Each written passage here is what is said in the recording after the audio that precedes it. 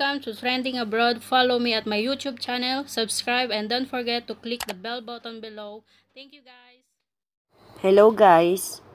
Ang King of Talk na si BoyAbunda ay very sad last Monday dahil ang sister host na si Eastern Summer Congresswoman Maria Fe Abunda confirm niya sa social media sa kanyang Facebook post na pumanaw na ang kanyang motherly sir na Leseng Romerica Abunda last Sunday, December 2 sa edad na 90 years old. Noong last October din sa episode ng Bottom Line, for his birthday celebration, Abunda confirmed that his mother, whom he described as the center of his life, ilang weeks na nasa ospital ang kanyang mother.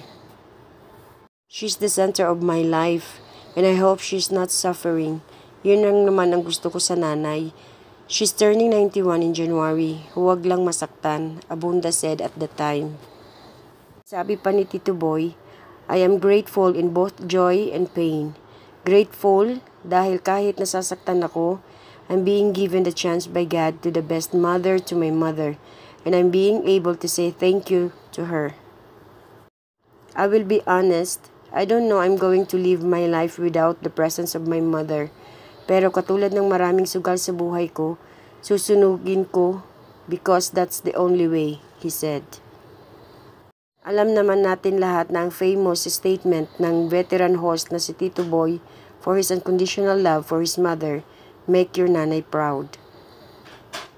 Sa ating mga viewer ngayon, sana lahat tayo ay mahalin natin ang ating magulang habang nabubuhay pa.